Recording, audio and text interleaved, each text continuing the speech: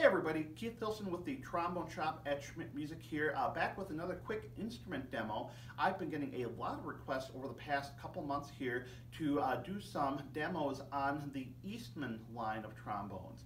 As many of you know, Eastman is a manufacturer. They've been building brass instruments for getting close to 20 years now, and one of the things that has really been innovative for them is their relationship with S.E. Shires. So at this point, actually, S.E. Shires is part of the Eastman family, along with Haynes, flutes, bassoon, clarinets, for those of you who are in those areas as well. And so their relationship with Shires has been really fruitful in a lot of ways.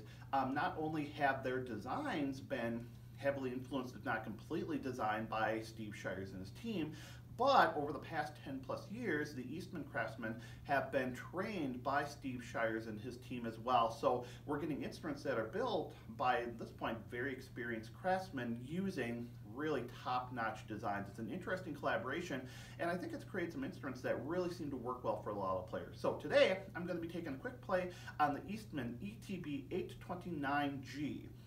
So this instrument features a two-piece gold brass bell, the standard Shires type setup slide, so it's a wider slide, yellow brass outer tubes, nickel silver crook, and the 829 series features an axial-flow valve. The 828 is the standard rotor. So this has got an axial-flow valve on it as well.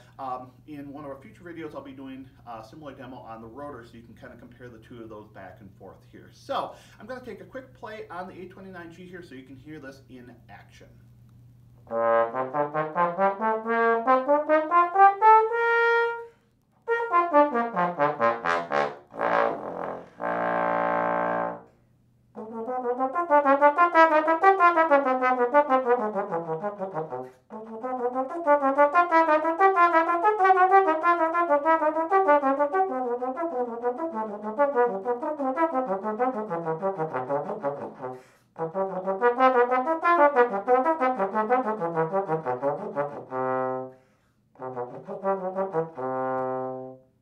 Alright, so just a quick playthrough on the Eastman ETB-829G for you. I think just like any axial-flow valve setup, you're going to find that this is going to take a different type of air column.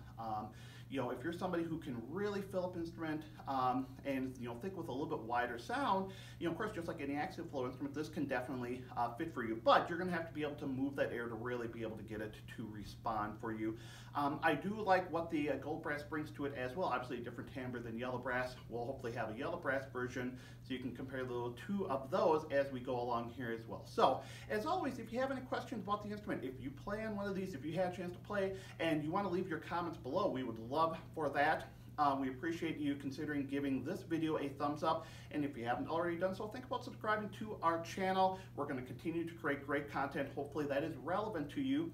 And as always, you can find us on Instagram, Facebook, and Twitter as well. So thank you very much for watching.